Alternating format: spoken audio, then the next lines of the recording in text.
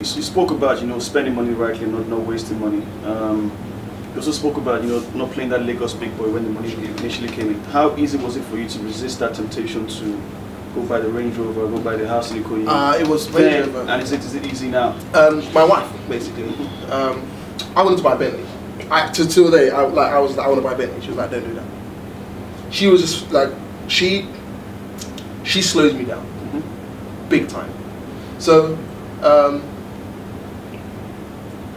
obviously sometimes I've got to flex my manly muscles and just do what I want to do. So like now we have Range Rovers. We have 2 here in Lagos. We have 1 in London.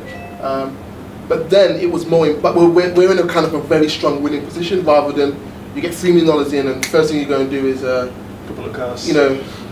Banana Island apartment, $100,000 a year. Range Rover is about $100,000. So it's like something like that. So it was like.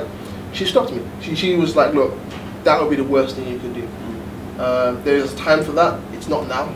You have to demonstrate that you're a good custodian of other people's cash. And Bastion again, like my wife and Bastion, they are just not like. I'm just quite the sort of like doing showy things. They're just not like that at all. So like they basically stopped me from doing lots of stupid stuff I probably would do otherwise.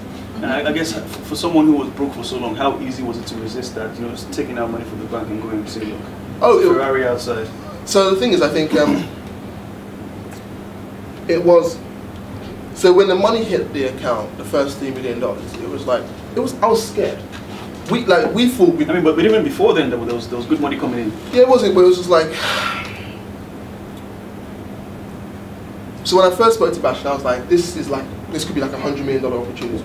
And as we started to succeed, we actually realized that, well, it's more than a $100 million opportunity. So it's, do I spend $200,000 or $300,000 today stupidly and sacrifice the opportunity to sort of like get $20, $30 million in like 2 or 3 years time?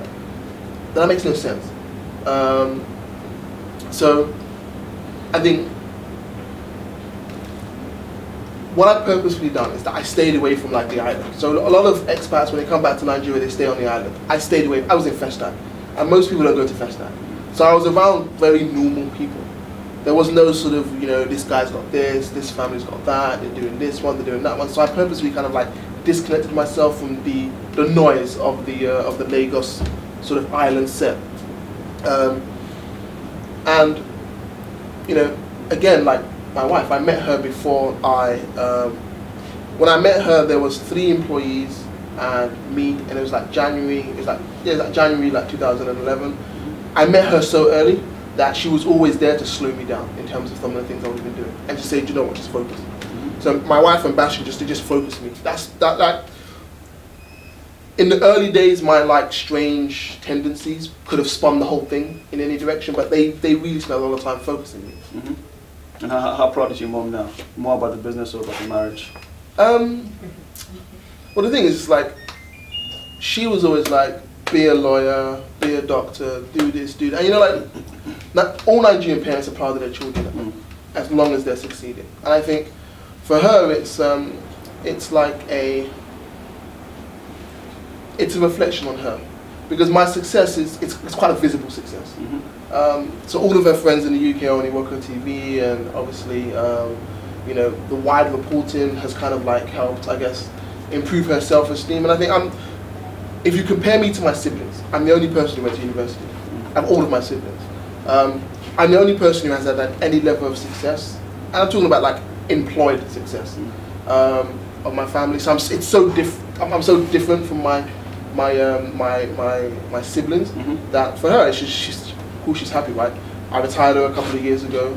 Christmas I bought her a new car and I give her money every month. So she's happy. She can just focus on family and fully retire, not having to kind of work for the next 10 years to kind of like pay the basic necessities and stuff. So yeah, I think she's proud.